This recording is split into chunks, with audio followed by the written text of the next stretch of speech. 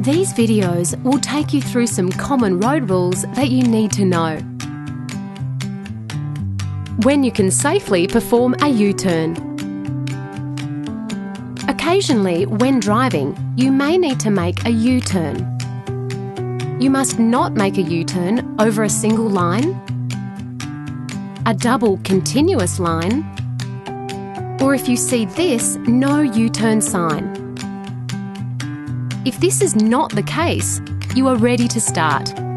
Make sure you have a clear view of traffic in either direction. Signal your intention by indicating right for a reasonable amount of time. Give way to all other vehicles and pedestrians.